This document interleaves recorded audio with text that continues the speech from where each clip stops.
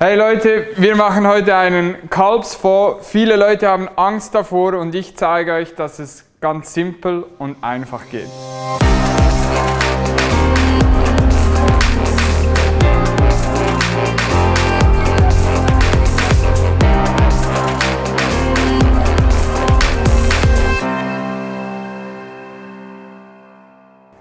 Als allererstes habe ich hier meine Kalbsknochen. Die könnt ihr in jeder normalen Metzgerei diese bestellen, dass sie euch richtig klein geschnitten oder in diese Größe geschnitten werden. Und dann ist es wichtig, dass ihr euren Ofen auf 230 hochheizt, Umluft am besten. Und dann habe ich immer ein Backblech mit einem Backpapier und dann das Backgitter obendrauf mit dem Knochen, so dass das Fett richtig schön abtropfen kann. Und diese geben wir als allererstes in den Ofen, so dass die eine schön dunkelbraune Farbe bekommen und angeröstet sind. Währenddem unsere Knochen im Ofen sind, widmen wir uns den Zutaten, die wir für diesen Fond brauchen. Und zwar sind das Karotten, wir brauchen Schalotten, Lauch und Sellerie. Und das sind die Geschmacksgeber in diesem Fond. Also das heißt, wir haben die gerösteten Knochen und wir haben dieses Gemüse. Als allererstes schneiden wir hier die Karotte. In der Fachsprache sprechen wir von einem Mirepoix, einem Röstgemüse. Und das kann auch dementsprechend etwas größer geschnitten sein. Das muss nicht extrem genau in Würfel geschnitten sein, so dass wir das anschließend schön anrösten können. So, ich habe jetzt die Karotten geschnitten, ich habe den Sellerie in Würfel geschnitten und die Schalotten. Und ihr habt bemerkt, dass ich hier noch den Lauch übrig habe und den schneiden wir zum Schluss. Wieso, dass wir den zum Schluss schneiden, zeige ich euch nachher, wenn wir das Ganze ansetzen. Wir geben den ganzen Lauch auch in eine separate Schüssel. Ein weiterer Geschmacksgeber in unserem Kalbsfond, den wir brauchen, ist das Sachet d'Épices. Das ist ein französischer Begriff aus der Küche, ein Gewürzsäckchen. Und zwar brauche ich hier ein altes Tuch am besten. Ich habe mir das hier ein wenig eingeschnitten, so dass ich das hier perfekt reißen kann. So. Und brauche das anschließend für mein Gewürzsäckchen. Ich habe hier in diesem kleinen Töpfchen Wacholderbeeren, ich habe Pfefferkörner und 2, 3 Nelken. Die gebe ich hier in die Mitte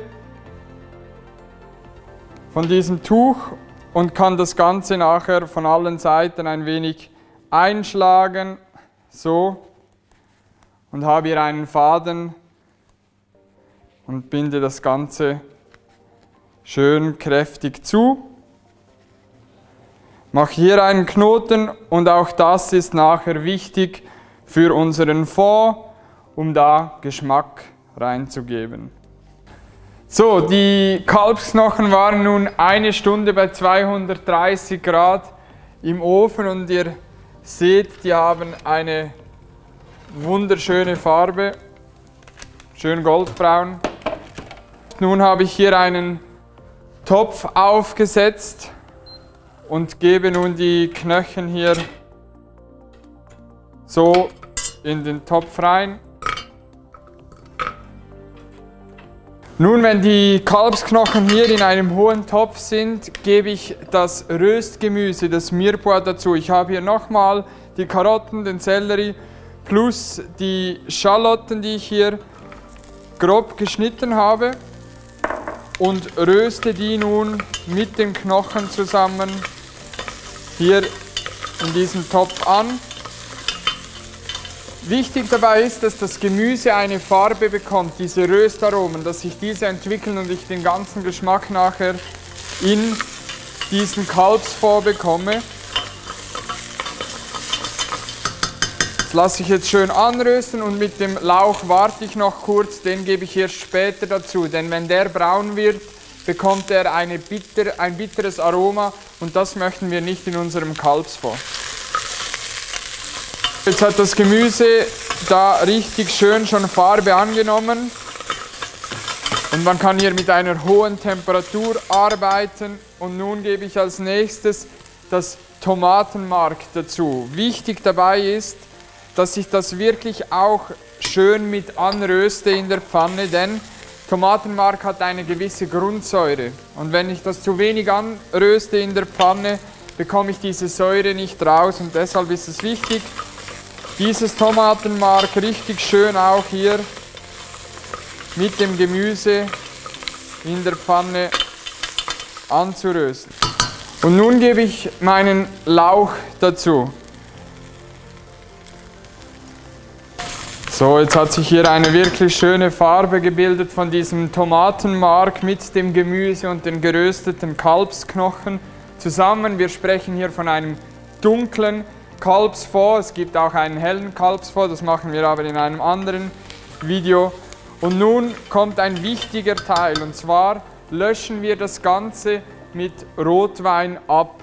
Ich sage immer, nehmt einen guten Rotwein, nicht irgendeinen billigen Kochwein, denn wir brauchen Qualität, denn das ist eine Basis einer guten Soße und deshalb brauchen wir auch einen qualitativ hochwertigen Wein, den wir hier verarbeiten. Die Platte nochmal richtig hochheizen und nun mache ich es immer so, dass ich 2- bis 3 Mal ablösche. Also das heißt, ich gebe den Wein dazu, reduziere das Ganze ein und mache den ganzen Prozess nochmal. So bekomme ich richtig schön den ganzen Geschmack aus diesen Knochen und dem Gemüse.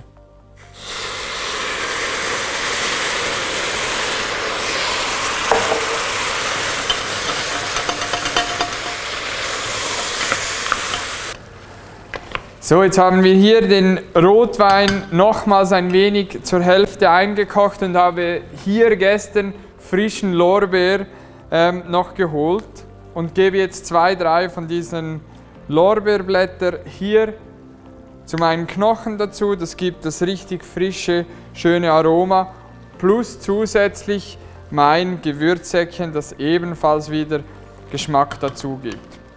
Und jetzt schütte ich das Ganze einfach auf mit Wasser. Ich würde schauen, dass die Knochen richtig schön bedeckt sind. Und ich koche das Ganze jetzt einmal auf, stelle es nachher runter an den Siedepunkt und lasse es wirklich für 3, 4 Stunden so schön am Siedepunkt köcheln, dass ich diesen ganzen Geschmack aus diesem Fond bekomme und pflege das nachher. Das seht ihr, wie das aussieht. Gut, wenn der Fond aufgekocht hat, bewege ich hier die Kelle in der Mitte kreisförmig, so dass sich der Schaum nach außen bewegt und kann hier wirklich schön den Schaum abschöpfen. Man spricht auch von den Schmutzstoffen, vom Fett, welche an den Knochen dran sind und sich nun lösen. Und diesen Vorgang könnt ihr 3, 4 Mal über diese 4 Stunden wiederholen. Jedes Mal, wenn ihr seht, dass wieder etwas Fett oder Schaum oben auf dem Fond ist, abschöpfen. So bekommt ihr nachher einen richtig klaren Fond, den ihr braucht, um eine schöne Soße herzustellen. Wir haben nun hier unseren Kalbsfond, den wir wirklich 3 Stunden, 3,5 Stunden gekocht haben am Siedepunkt. Der hat nun ein richtig kräftiges und schönes Aroma. Und ich mache das nun immer so, wenn ihr kein Passiertuch zu Hause habt oder ein Mikrosieb, dann mache ich das immer so, dass ich ein Sieb in eine Pfanne gebe und dann ein Küchentuch nass mache und das in dieses Sieb lege, um den Fond anschließend abzupassieren. Das funktioniert prima, das ist gar kein Problem. Und als allererstes, dass das Abpassieren nachher etwas einfacher geht, nehme ich hier die Knochen und das Gemüse, das was gleich rauskommt, aus diesem Fond. Wichtig zu bedenken ist, das ist noch keine Soße, also es ist wirklich ein Grundfond, den ihr hier habt und den könnt ihr nachher gebrauchen, wenn ihr ein Gulasch ansetzt, wenn ihr etwas Geschmortes allgemein macht, könnt ihr dies als Grundfond nehmen. anstatt dass ihr etwas Fertiges kauft oder irgendeine Paste irgendwo im Detailhandel. Und nun nehme ich diesen Fond und schütte das Ganze hier in mein Passiertuch. Und auch hier wieder, gebt dem Ganzen Zeit, lasst es langsam abpassieren und geht da nicht mit dem Löffel rein oder so oder rüttelt an diesem Tuch. So bekommt ihr diesen klaren Fond. Ich wünsche euch ganz viel Spaß mit diesem etwas zeitaufwendigen, aber nicht arbeitsaufwendigen Rezept. Viel Spaß damit!